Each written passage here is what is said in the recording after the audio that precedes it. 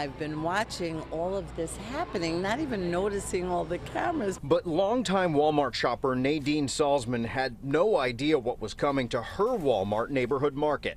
They're going to follow patterns and the people. Using a complicated array of cameras and sensors to watch every move made in the aisles and on the shelves. All the information is then sent to a giant data center in the back at a rate of 3 years worth of music per second. Over 100 servers in this data center here. Mike Hanrahan led the conversion of this grocery store to an intelligent retail lab, as Walmart's calling it.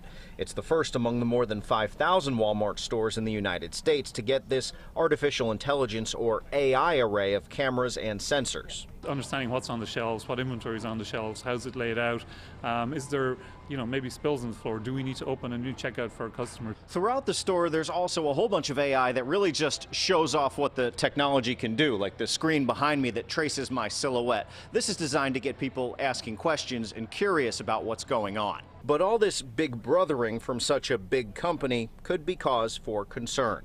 No, we're not worried about that at all. I think, privacy is one of the things we're very, very careful to make sure we put into the, sort of infused into the DNA of this project, if you will. We've been very careful. If you look at where the cameras are positioned in the store, they're not anywhere near the restrooms, they're not near the pharmacy. Whatever the case, this seems to be the way modern grocery stores are going. After all, Amazon, which owns Whole Foods, has been experimenting for a few years now with a cashierless concept where you can just grab your groceries and go. The point of this store is really for us to explore, test and learn and figure out what are the AI tools, what are the AI products that we can scale across the Walmart chain.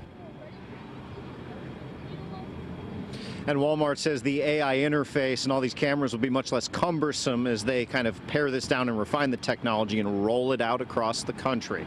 Live in Levittown, Henry Rossoff, Pix 11 News.